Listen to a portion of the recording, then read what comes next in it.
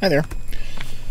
So we're going to start in Revelation 4 today, and it's completely different. I mean, we talked about the seven churches and how they represent even churches of today through the ages. Okay?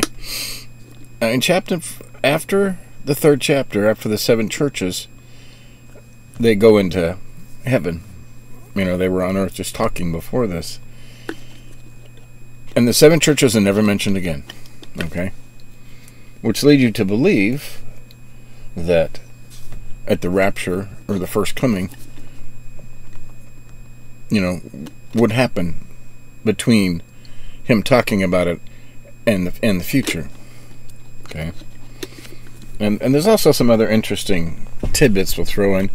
Now, Tim LaHaye takes verses 1 and 2 and stretches it out and has all kinds of reasons for the entire rapture before the tribulation kind of thing. And I believe in pre-tribulation rapture.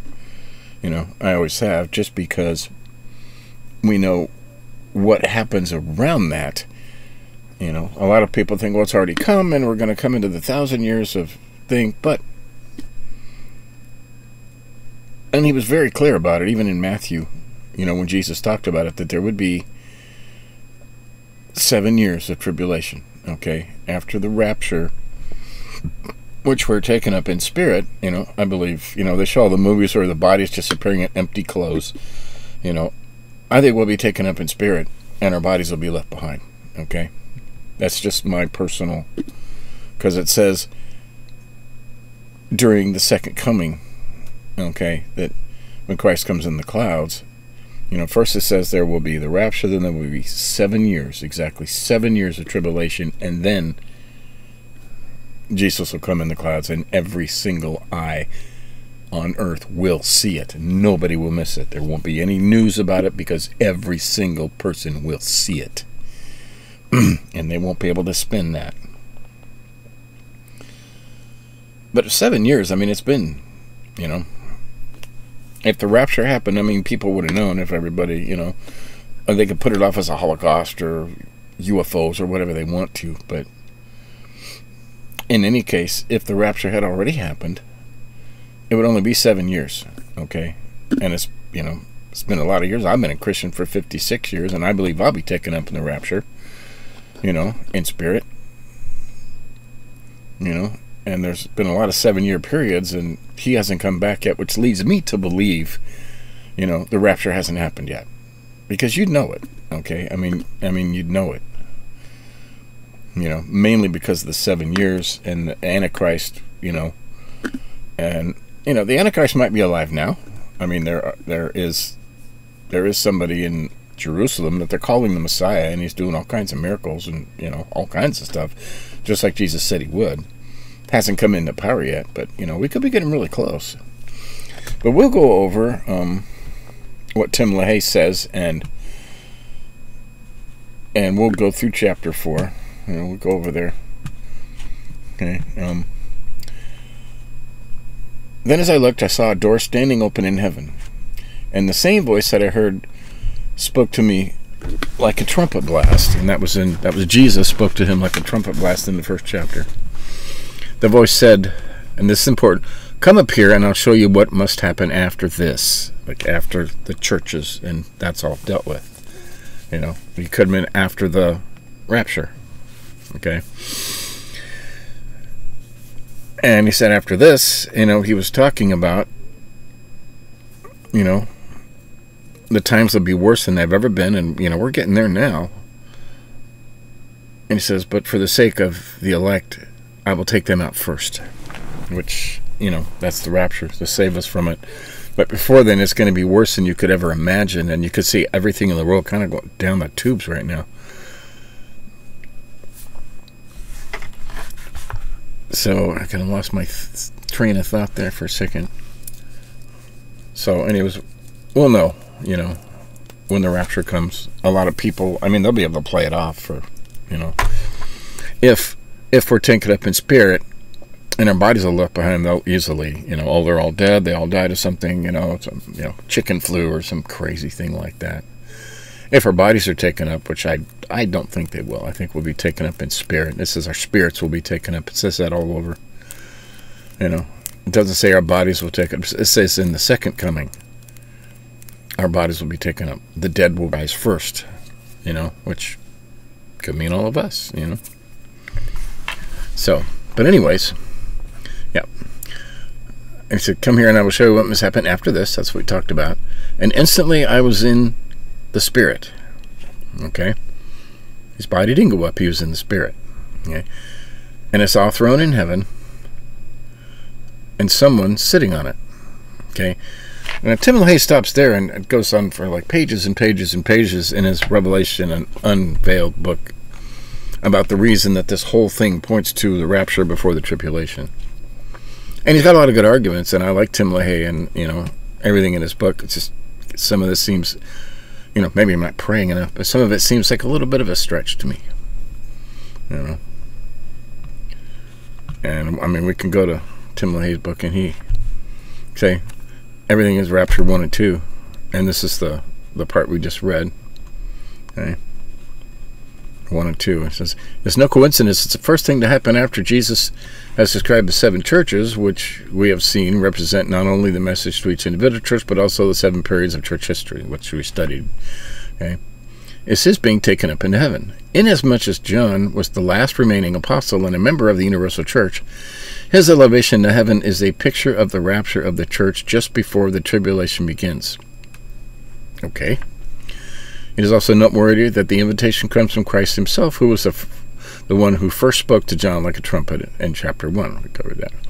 Note how similar to this event is the promise of our Lord to his disciples near the end of his life about taking them to his Father's house. Okay, and this is John 14, 2 and 3. In my Father's house are many rooms, if not so I would have told you. I'm going there to prepare a place for you, and if I go to prepare a place for you, I will come back and take you with me, that you also may be where I am. Okay. Everyone knows God is in heaven, and Jesus ascended to heaven, where he sits today at the right hand of God. Paul tells us when he himself died, he, his spirit and soul, would depart and be with Christ. He also said, for though I am absent from you in body, I am present with you in spirit. Obviously then, Colossians 2:5, obviously then, when a Christian dies, his soul and spirit goes to be with Christ in the Father's house that is in heaven. Okay, that's what he says. His or her body, of course, remains in the grave until the resurrection, okay, which, for the Christian, is at the end of the church age, just before the tribulation. Okay. I highlighted that, because that's what I was talking about. You know, when the rapture comes, there's not going to be empty clothes. You know, like they like to movie-ize. There's a word for it. You know, that's why we locate the rapture at this spot in the flow of events in the book of Revelation. And, I mean, it kind of makes sense, because he's talking about one thing and he stops, and now he's saying, now let's talk about what happens next. You know, after saying that he would, you know, take the elect up, I mean, the churches he loved, the ones he didn't, said they were synagogues of Satan, and a lot of churches today fit a lot of those. You know, you can fit every one of the churches today into one of those 7 churches in style. You know, no matter the doctrine or, you know, whatever they call themselves. And that's something, you know, we need to study. If you haven't really looked into the first 3 chapters in his videos, you need to do that, because, you know, and I made it in 7 different videos, because it's good stuff, and it's scary stuff too. Anyways, that's why we look at the rapture at this spot in the flow of events in the book of Revelation. There are at least 4 reasons for locating it here. Okay, now he gives reasons. You know, the location of this event is right for the rapture. Okay, chapters 4 and 5 represent a vision of heaven. In chapter 6, it introduces the tribulation period. We haven't gotten there yet. John, one of the first true members of the Church of Jesus Christ, is a fitting symbol of the church being taken out of the world just before the tribulation begins, as our Lord promised. Okay, and this is Revelations 3:10, which we studied that. Since you kept my command, this is the church of Philadelphia he's talking about. Since you have kept my command to endure patiently, I will also keep you from the hour of trial that is going to come upon the whole world to test those who live on the earth. Okay. And that's tribulation and the second coming. Number 2, the absence of any mention of the church in the rest of Revelation indicates that it is not on earth during the tribulation. Yeah, and if one of his true churches were there and all this stuff going on, he would have mentioned it. Okay. There's 16 references to church in Revelation 1 through 3, where chapters 6 through 18, which cover the tribulation, do not mention the church once. The church being the church as a whole. Okay, the body of Christ. Yeah. The natural conclusion drawn from this is that the church that was so prominent during the 2,000-year history, as predicted in chapters 2 and 3, is not mentioned in chapters 4 through 18 because those chapters describe the tribulation, which the church does not endure. Now that's a given. The church will be taken up, so they won't have to endure the tribulation. And to me, that's the Antichrist. That's the mark of the beast. That's, they're all talking about the mark of the beast is out now. Well, they're probably preparing for it. But I think we'll be taken before that. Number 3, the extensive use of Old Testament language and symbols in chapters 4 through 18 is an indication of Israel, not the church. This is understandable since the church age is the time of the Gentiles, whereas the tribulation is the time of Jacob's trouble, or the 70th week of Daniel, determined by God for his dealings with Israel. Some of these Old Testament symbols are the tabernacle, the Ark of the Covenant, the altar, elders, censers, cherubim, seals, trumpets, and plagues. There's much similarity. Number 4, there's much similarity between the events of Revelation 4, 1, and 2 and other scriptural teachings on the rapture, such as 1 Thessalonians 4, 13 through 18. None of the above 4 reasons is sufficient in itself. There you go. Okay. None of these 4 reasons is sufficient in itself to insist that Revelation 4, 1, 2 refers to the rapture of the church. When, however, all of them are considered together, we are inclined to believe that this inference can rightly be made. Now, these are prophecies that haven't happened yet, so, if you go back and study the prophets of Isaiah talking about Jesus, and you put yourself in the mindset of before Christ, none of it makes any sense. Okay, none of it makes any sense at all. Hindsight, when it's all happening, yeah, he fulfilled over 300, prophecies, which is statistically and mathematically impossible for one person to do. So he had to be the Messiah. But hindsight is 20/20. Okay. The rapture of the church is not explicitly taught in Revelation 4, but definitely appears here chronologically at the end of the church age and before the tribulation. We'll turn to other passages of Scripture that specifically deal with the rapture so that we may be clearly informed of what the Bible teaches us on the subject. Okay. The first thing to occur in this vision of the future, after Jesus' own revelation of the church age described in chapters 2 and 3, is the calling of John up to the Father's house in heaven. Did he say his Father's house? What we read says, I saw the doors open, and I saw heaven. I saw someone sitting on the throne, and I was taken up there in spirit. That's what it says. Okay. And I'm not arguing. This is dialogue. Okay. There's an after chapter 2, 3. Lost my place here. This fact has to be instructive. John obviously represents the church, and because the door opening in heaven and the personal invitation to Christ himself is to come up here, certainly parallels other prophetic passages. Ergo 1 Thessalonians 4, 16 through 18. These factors all detail the rapture of the church. Most prophecy scholars are reluctant to say that Revelation 4, 1, and 2 are direct teaching of the rapture because it does not specifically say so or give us any individual details about that event. Okay, Isaiah said about Jesus, by his stripes we are healed. Before he was hung on the cross, that didn't make sense to anybody. So, however, John is a seer and is writing about future events in his day. What better way to allude to the rapture at the specific time, particularly since it is located right after the description of the church age and just prior to the revelation of the Antichrist, which we'll describe in the beginning of chapter 6, in the beginning of the tribulation.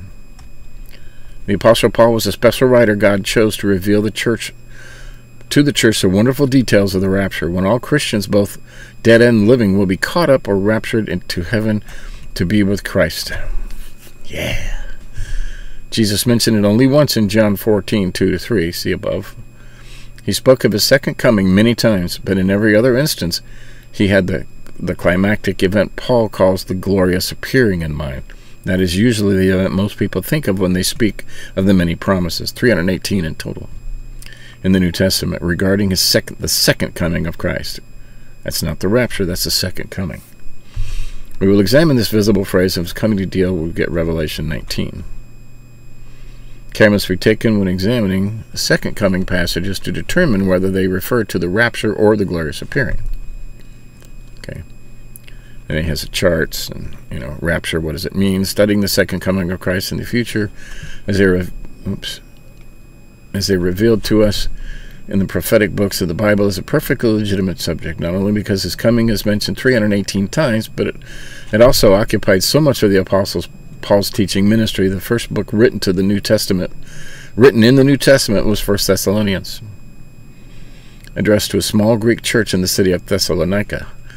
Paul was there only 3 weeks before he was driven out of town by the irate Jews. While he was with them, he had taught that Christ would come to the rapture and Christians out of this world to go with him to his Father's house. After he left, however, some of their members had died. Consequently, these young Christians were perplexed about the status of their dead Christian members, so they wrote to him a letter requesting an explanation. 1 Thessalonians is Paul's answer. In it, he gives the most detailed description of the rapture of the church found in all of Scripture. Note 1 Thessalonians 4:13-18 carefully. Okay, I read it. This is the NIV, and this is somebody else put this chart up here that he referred to. And there's all the rapture passages and the second coming passages. And you can pause there and zoom in on that if you want. And this is Paul talking. Brothers, we do not want you to be ignorant about those who fall asleep, or to grieve like the rest of men, who have no hope. We believe that Jesus died and rose again, and so we believe that God will bring with Jesus those who have fallen asleep in him. According to the Lord's own word, we tell you that we who are still alive, who are left till the coming of the Lord, will certainly not precede those who have fallen asleep. Okay? It always says the dead will be raptured first. For the Lord himself will come down from heaven with a loud command, with the voice of the archangel and the trumpet call of God, and the dead in Christ will rise first. And that's the second coming. After that, we who are still alive and are left will be caught up together with them in the clouds to meet the Lord in the air. And so we will be with the Lord forever. Therefore, encourage each other with these words. Now, Paul is alluding to that some Christians will be left after the rapture and be taken up on the second coming. That can mean anything, but to appreciate the contrast between this event and the glorious appearing at the end of the tribulation, we should read our Lord's own description of that event in Matthew 24:27-31. And I studied this in detail in another video in when I prefaced Revelations. Okay, for as a lightning that comes from the east is visible even to the west, so it will be the coming of Son of Man. Wherever there is a carcass, there the vultures will gather. Immediately after the distress of those days, tribulation, the sun will be darkened, and the moon will not give its light. The stars will fall from the sky, and the heavenly bodies will be shaken. We haven't seen that yet. Okay. At that time of the sign of the Son of Man will appear in the sky, and all nations of the earth will mourn. They will see the Son of Man coming in the clouds of the sky in power and great glory, and he will send his angels with a loud trumpet call, and they will gather his elect from the four winds, from the ends of heaven, from one end of heavens to the other. Don't be surprised if you cannot correlate these two installments of the Lord's second coming. They are totally different. And when we include additional rapture events like those described in Corinthians and add glorious appearing descriptions like those we will study in Revelation 19, we can only conclude that they are not describing the same event. Yeah, that's obvious. In fact, I have discovered 15 differences between the rapture before the tribulation and the glorious appearing after it. Please examine the accompanying chart carefully. Okay. Now this is the rapture. I don't know if I can zoom in on this or not. Let's see. Yeah, I can. Okay. Okay. And this is the rapture one, you know, and we'll just go through these real quick. Christ comes in the air for his own. Rapture / translation of all Christians. Christians taken to the Father's house. No judgment on earth at the rapture. Okay. And he'll come like a thief in the night. You know, and will just be gone. The church taken to heaven at the rapture. Rapture imminent. Could happen any moment. No sign. There will be no signs for the rapture. Okay. And it's for believers only. It will be a time of joy for us. Before the day of wrath and tribulation, it'll happen. No mention of Satan. The judgment seat of Christ. Marriage of the Lamb. Only his own will see him, and the tribulation begins. Okay. Oh, man, that goes way up, doesn't it? Okay, how do I get back? Take me back to where I was.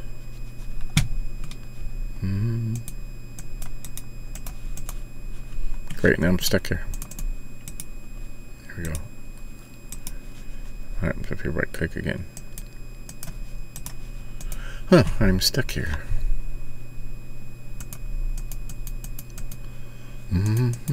Oh, there's X. I didn't see that X before.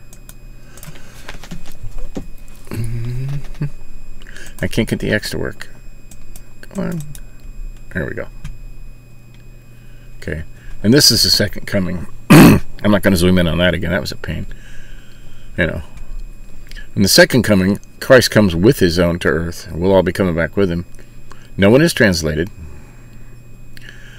The resurrection saints do not see Father's house. Christ judges inhabitants of the earth. Christ sets up his kingdom on earth. Glorious appearing cannot occur for at least 7 years after the rapture. Many signs for Christ's physical coming will be there. It affects all humanity. There will be a time of mourning.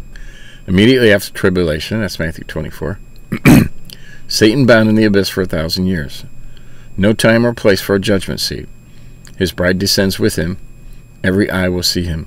And 1,000-year kingdom of Christ begins. Okay? And a lot of people are talking about this 1,000 years it's coming and we're going to see it. And not yet. Okay? You know, it talks about glorious spring cannot come today. It may shock many of my readers to learn that the second coming of Christ to set up his kingdom cannot come now or any time soon. In fact, the glorious appearing of Christ cannot come for at least 7 years. Yet the early church for 300 years lived almost every day in the light of his return, which is why they were so successful in reaching the world for Christ. Yeah. You know, even today, millions of Christians expect Christ to return at any moment, as many rapture passages listed above teach. He will not disappoint us. He will come, and his coming could be at any moment. Yeah. But that Christ is coming for his church only, which is made up of all true believers everywhere who have received him personally by faith. But to expect his return in power and majesty to take control of this earth and set up his kingdom for at least 7 years is to expect the impossible. Yeah. So yeah, it's two different events. Okay. And he reiterates the rapture could come at any moment. You know, many of the texts cited above for the rapture of the church teach an imminent coming of Christ. That means he could come at any moment. Take, for example, one of the first teachings of the rapture in 1 Thessalonians. For they themselves report that this is Paul talking. For they themselves report what kind of reception you gave us. They tell us how you turned to God from idols to serve the living and true God, and to wait for his Son from heaven, which he raised from the dead, Jesus, who rescues us from the coming wrath. Okay, and this goes on to stuff. Okay, and this whole thing's about, you know, trib and revelation, and we covered that. And then he gets into this other stuff, which we're gonna read that, and I'm gonna play a game with you guys. Okay. Okay, so it's 1 and 2, and then 3. The one sitting on the throne was as brilliant as gemstones, like jasper and carnelian, and the glow of the emerald circled his throne like a rainbow. 24 thrones surrounded him. 24.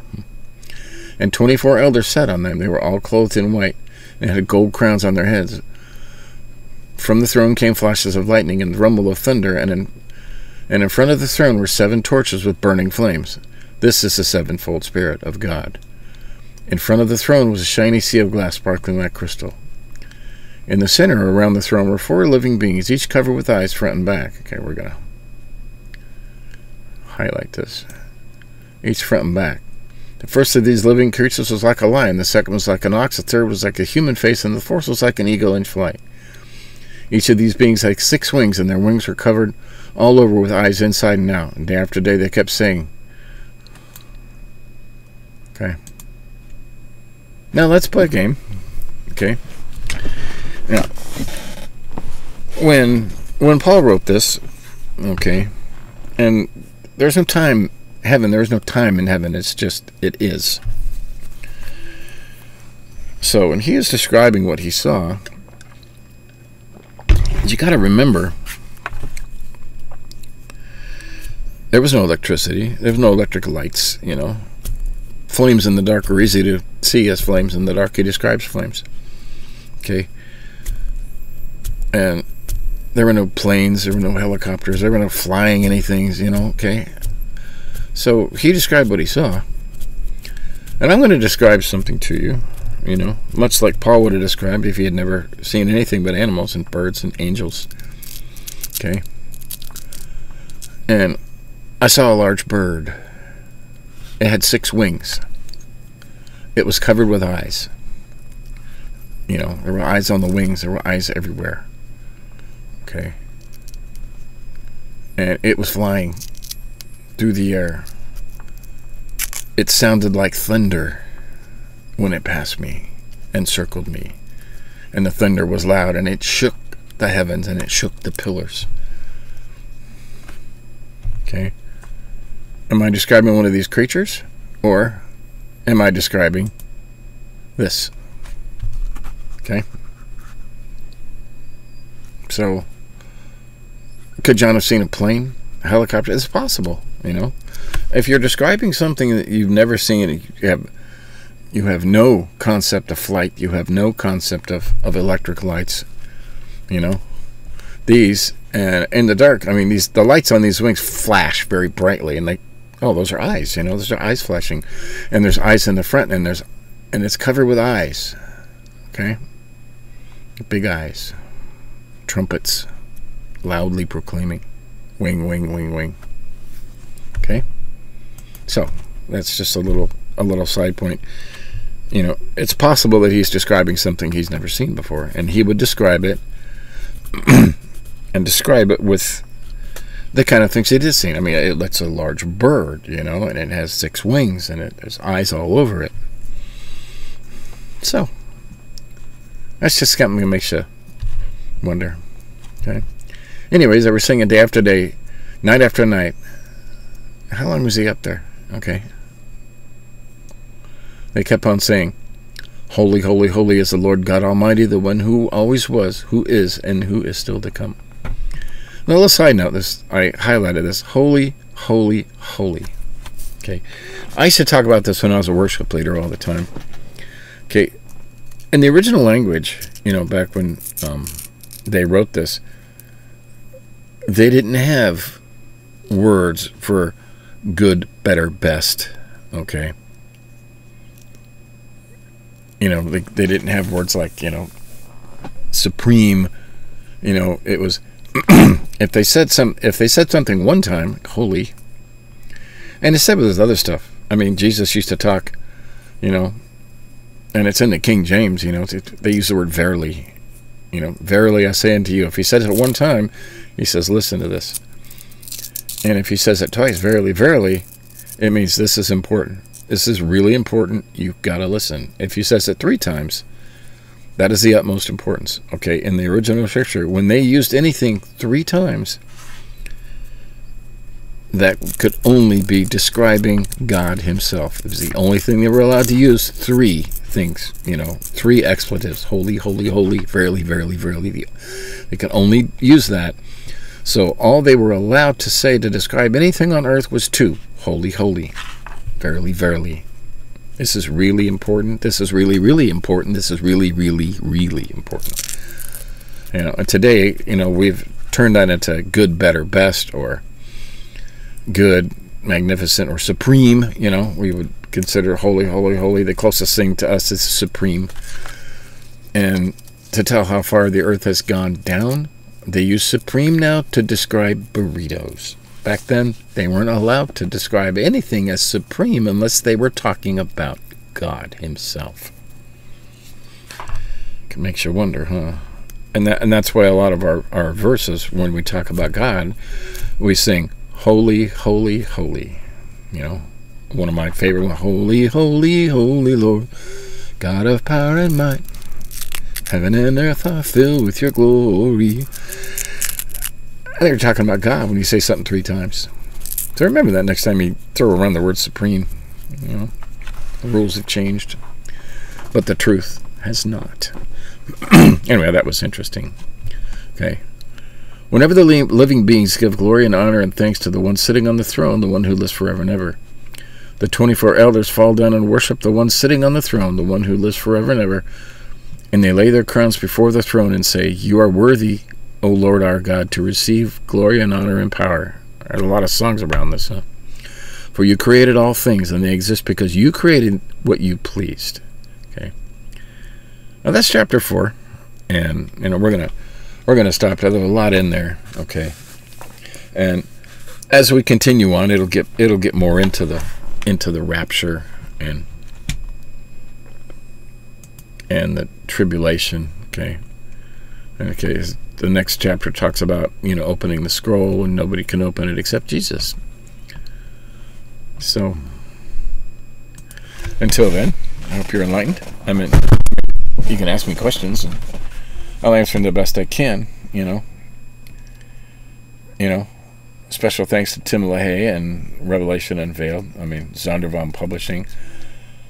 I wasn't allowed to, you know, I tried to get a cop, you know, them to release it to me to use it in studies, and churches and stuff can do it, but single people can't. So they just said, you know, we don't do that. So I just show you scriptures. I bought the book. I bought the Kindle edition, so I own the book, and I make references to it, and I use it in all the links and stuff are in there. So I'm doing my due diligence. But till next time, it's getting good now. We're talking about what's going to happen, hopefully after we're taken up. You know, will we get to watch this for 7 years? I kind of hope not. You know, I hope we just enjoy being with Jesus, and all of a sudden, come on, it's time to go back. And I go, oh, it's time to go back. Okay, let's go. You know, that'll be fun. But till next time, we're getting excited. Keep reading, keep praying, keep believing. Study the Church of Philadelphia, because that's what you want to be like. See you next time.